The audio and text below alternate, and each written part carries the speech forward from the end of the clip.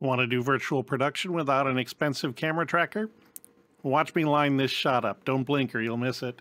Click, apply to camera parent, and jump into the shot. It really is that quick. You can do shot after shot with hardly any setup time in between. The only downside is that it only works for static camera shots. Without a tracker, you can't move the camera around during the shot, but an awful lot of content gets produced with nothing but static camera shots, so this is really useful. I'm Greg Corson, and this tutorial will show you just how to do it. If you've followed some of my earlier tutorials, there'll be a link up at the top of the screen to at least one of them. You probably have a composure setup similar to the one here on the right.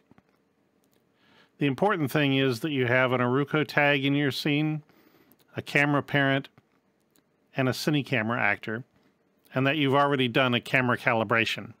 You only need the distortion part of the calibration. The nodal offset isn't necessary, and you can set those to 0. Here's what you need to do to set up a shot. First, pick your location in the scene. I want to be standing basically where this Aruco tag is, in front of this big fuel tank. Open up your lens file by double-clicking it. Mine's off the side of the screen at the moment.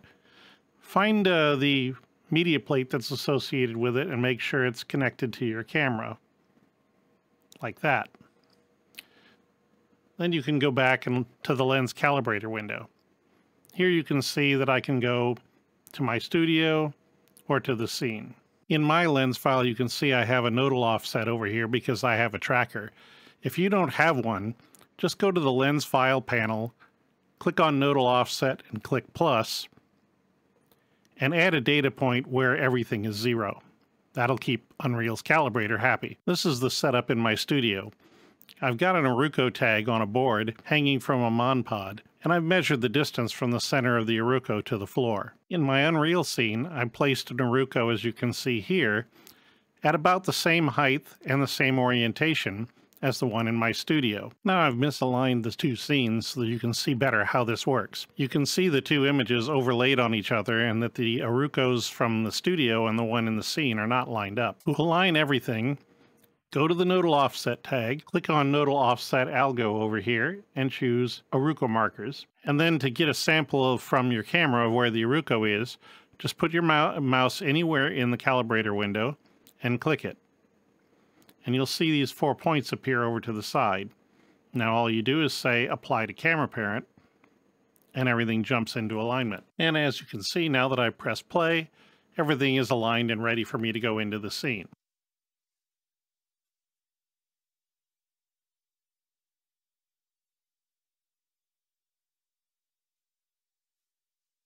Of course, before you start shooting, you'd grab that monopod with the Aruco tag on it and move it out of the shot. And inside the Aruco tag actor, you'd go down to the rendering section and click on the actor hidden in game, which will make it disappear too. That's really all there is to it.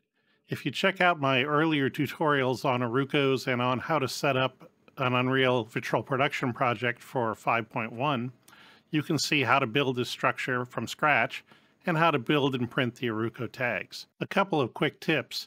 You do want the Aruco to be mounted flat on a board like I have it here, and you want that board to be vertical and not tilted. The fastest way to check that out is with a plumb line. I'll show you how I do that. You just hang the plumb line in front of the target like this, and make sure the string and the edge of the target are lined up, and that the string sits flat on the board so that you know that the board isn't tilted forward or back. The gold thing on the end of my string is a carpenter's plumb bob, which you can get at any hardware store, but any heavy weight like a bolt or a nut tied on the end of a piece of string will work just as well.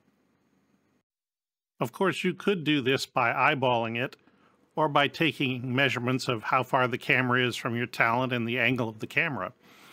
But that takes a lot of time. As you saw here, in just a few seconds, you get the alignment perfect. Looking at my screen over here, you'll see the camera is actually lower than where the tag was, and it's tilted slightly up.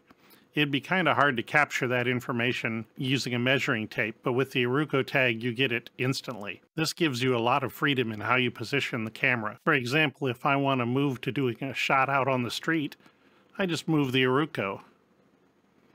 I can slide it out here into the middle of the street.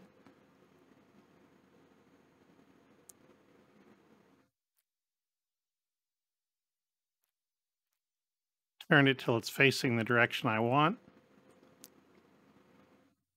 Go to my camera calibrator, do another click, apply to camera parent.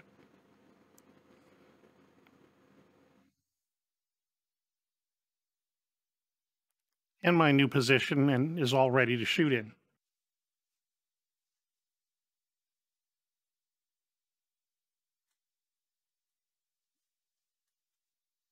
And that's really all there is to it. I hope this will let more people get involved in doing virtual production now that you don't need an expensive camera tracker. Don't forget to check the video description below for links to my other tutorials on how to set up an Unreal Virtual Production project in 5.1 and how to set up Aruco tags. Also, remember to leave a like if you like the video and subscribe to the channel so you'll get notified of new content. If you have any questions, put them in the comments and I'll answer them as soon as I can. Your comments, likes, and subscriptions help us to get seen by more people on YouTube so I can do more content more often. It really does help. For now, I'm Greg Corson, and I'll see you next time.